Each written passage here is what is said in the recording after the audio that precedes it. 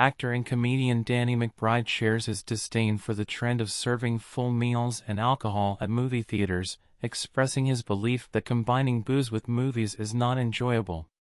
Instead, he suggests theaters offer wheat alongside popcorn, claiming it would be a perfect combination.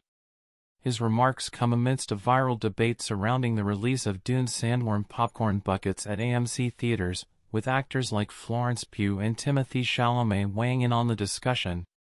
Despite the controversy, the sandworm popcorn bucket has garnered attention and amusement online. Thanks for watching.